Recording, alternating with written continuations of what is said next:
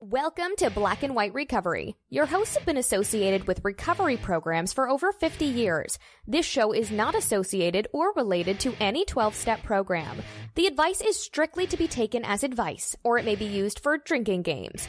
Always consult with your sponsor, attorney, doctor, or anyone with more common sense other than Lee. Hi, everyone. Welcome to Black and White Recovery. My name's Lee. That is Ian. How are you, Ian? I am excellent. How are you, Lee? I'm doing fantastic. How is the world of recovery? What's going on in the rooms these days? Well, a lot of people picking up. And I shouldn't say that fun, but there's a lot of people getting sober too. You know, this is the time of the year where, and I think Valentine's Day really gets to people. Either they're in a bad relationship and they need to use about being disappointed on Valentine's Day, or they're disappointed in themselves for not being with anybody on Valentine's Day. Again, much like President Trumpdom, right. This seems to me like another in a long series of bullshit excuses to relapse. So you're telling me that Valentine's Day is a trigger point for, I'm guessing, stupid people? Did you feel... Well, you're an on-again, off-again guy. Do you get mopey on Valentine's Day? Not at all. Neither? No? Yeah. Okay. I'm just wondering. No. And I was single. I wound up going to go see 50 Shades of Grey with a couple people, a couple friends, a couple girls. Well, did anybody want to act it out? Oh, and a guy. So you're not acting out anything after the movie. Disappointing. Not with them. Wow. By yourself again? No. All right. Good for you. No. Good for you. Okay, so walk me through this. I don't hate myself today where I have to whip myself in the ass. Oh, I understand. I honest, personally don't need to be strong. My arms aren't that long. Okay, so walk me through this. Let's say I am a sponsee or a person with no recovery time, and I am feeling disheartened because of a relationship or a lack of relationship. I guess one or the other, right? I guess that's how it works. Right, yeah. What is the advice for... Well, let's start with, yay, you made it through it, but should it really be that shaky? No, it shouldn't. I mean, I'm okay being single on Valentine's Day. If I wasn't, I would probably go to a CODA meeting a couple weeks earlier and find a nice clingy one for, February. And then, hey, spring training, baseball's here. I got to go. And I don't even like baseball, but it's okay. And, I didn't have to do that this year. Okay. I'm okay. I remember going to the first 50 Shades of Grey on Valentine's Day with a group of about 50 sober people. But that was a fun night. That was a fun after party.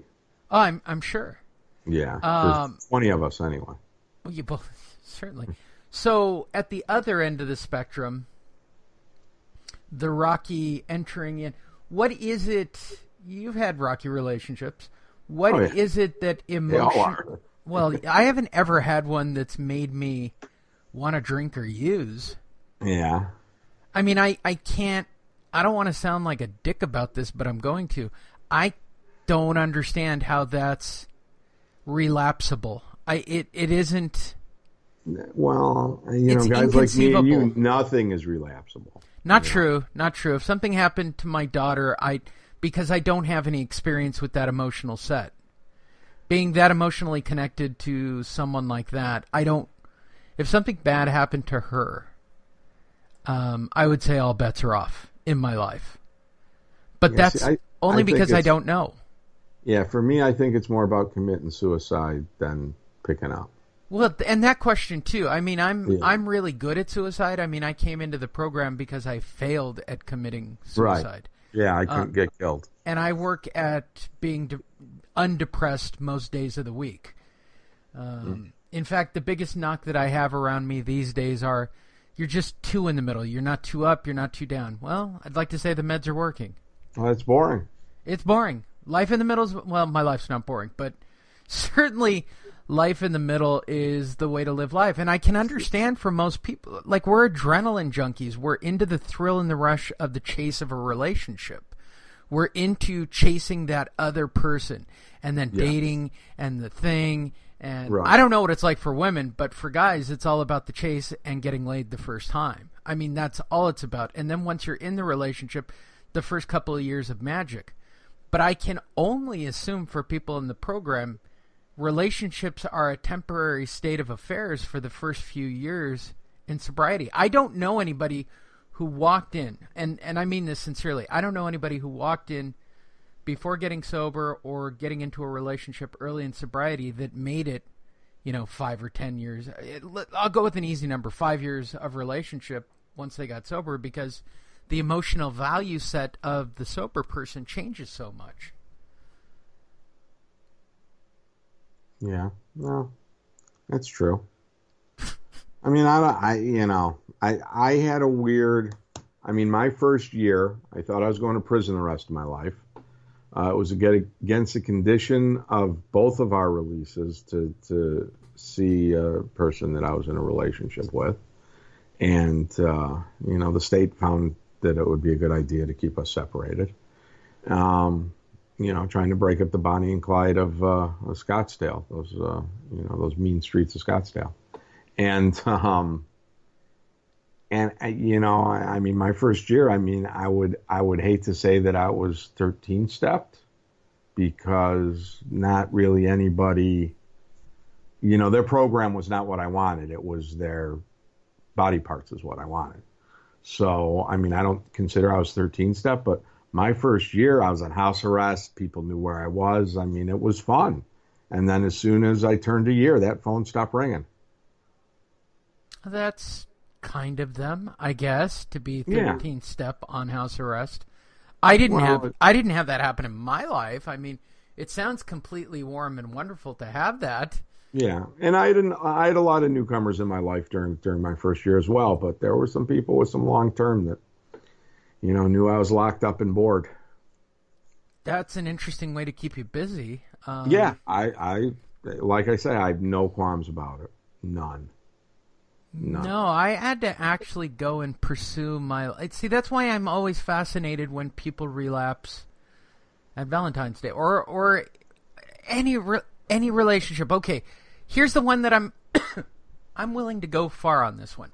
I'm in a 10, 15, 20-year relationship. The person I love has slowly died from cancer in front of my eyes and wasted away. And I go on that horrible, epic journey with them. That person passes, and I am there all alone, having invested, a quarter of my life or 30% or 40% of my life with that person. And if you tell me that person relapsed or feels some form of misery, I would say, yeah, I get that. That person needs support. I could see how that relapse happens. Right. I don't want to say this to sound like a dick to everybody who might possibly be listening, because my belief is it's some fat fuck staring and going, oh, nobody loves me. Well, put down the fucking cheeseburger, okay?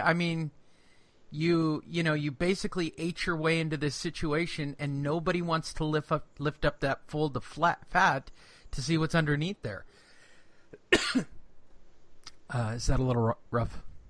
No, not at all. I actually came to the epiphany. I had vanity as a character defect, and I realized that about 25 years ago, once I wasn't perfect looking, that I just gave up. There were times where I was passing stores that were having sales on sweatpants that I was going to be like Carl from Aqua Teen Hunger Force, just walk around in a wife beater, a gold chain, and sweatpants and not care anymore. But, about a month and a half ago, I came to an epiphany that vanity is not a character defect, and that having pride in your appearance is okay. And I've made some changes. I haven't made much change in my diet, but definitely exercising a lot more, and I'm not as sedentary. I don't spend 4 hours a day playing video games. So your theory of me training like a madman, getting ready for the Pan Ams in Brazilian Jiu-Jitsu is strictly for my vanity and to increase my net worth to hot chicks? No, I didn't say that. I mean, you do get some sort of enjoyment out of the actual combat. No, I don't. You don't? Well, then I don't know why you're doing it. I don't. I don't. Do you get endorphins in the workings? Do you? No. You know what? You know what it's like. Are you just not in acceptance of your age? I'm not in acceptance of my age. I went through no. that. I'm not in acceptance of my age. Right. Clearly. Right. But I wonder if everything ultimately relates back to just my desire and need to look at a peacock. What do they call that? Peacocking, right? I wonder if ultimately it's just not some desperate peacocking attempt. It could be. I mean, I don't know. On my 49th birthday, I went snowboarding for the first time. Just to say I went snowboarding. I haven't been since. I have no desire to snowboard. I almost killed somebody. So, and not me. I mean, I was okay. There were little kids that got in my way. And, you know, it was, I forgot my inhaler back at the cabin. And when I lost my breath, I said, okay, snowboarding's over. Oh, that's awesome. But you know, it was one of the things on my bucket list. So your bucket list doesn't include main events of ultimate fighting in seedy casinos? I've been involved in a lawsuit for the last 14 months because I defended myself in a bar fight. It's going to be a long time. Yeah, but nobody watches that. Those don't get viewers. That's just you having fun in a bar. I wouldn't say rematch, but the taking on the rest of his team has been watched, has been observed. There's a couple restaurants I can't go in anymore because I've yelled at people that took his side in this, but that's okay. At the end of the day, are we all just desperately trying to get attention, and when we don't get attention, we do stupid things like relapse or get sober? I mean, I wonder if people get sober in an attempt going, wow, I'm a mess and I'm alone on Valentine's Day. I should get sober. I mean, does that actually happen? I don't think so. Okay. Maybe because there's been a lot of newcomers the last couple of weeks. Has there? Yeah. What's the number one reason for people getting sober? Retreads. No, what's the number one reason right now for people coming in that you've seen? Is it still family and work and the normal horse shit? A lot of women trying to get their kids back. Wow. Yeah. So they've already lost the man, and the man is taken off with the children? No, the mom has the children usually. All right. So yeah, the man's either locked up or gone. Okay, so they've got dirt bags. Dirtbag left. Well, this just sounds like a ripe field of wonderful women for me to come and meet. Absolutely. You want to be on the board of the halfway house? I want to be on the board of this list. I mean, wow, this just sounds like just a lovely, lovely, lovely concoction. What have you seen as of lately? What are their struggles to? Here's the thing: if it came to my daughter, I could say this definitively. There's nothing I'm going to do to relapse while my daughter's alive. That's just not going to happen. I'd rather be miserable. I'd rather take out an insurance policy. I'd rather fake my death in a car accident. What happens when she gets older? Oh, when she gets older, that's different. I was just recently talking about this with someone. If I can have lunch with her once a week when she gets past the age of 18, I'm going to be a happy guy. That's literally where I'm at. She's turning 13, getting ready for the whole high school run and the end of time where she's going to be, a day-to-day thing in my life and go off to college and ultimately start her life and move on. Hey, after 18, if I can get one lunch a day, one lunch per week with my daughter, win-win. I don't care where she is. You know me. Have crazy will travel. I don't care. Yeah. I don't care where she goes. I mean, I would like her to go to school somewhere fantastic like Hawaii, but she probably won't. That would be phenomenal because then I would immediately have an excuse to purchase property in Hawaii.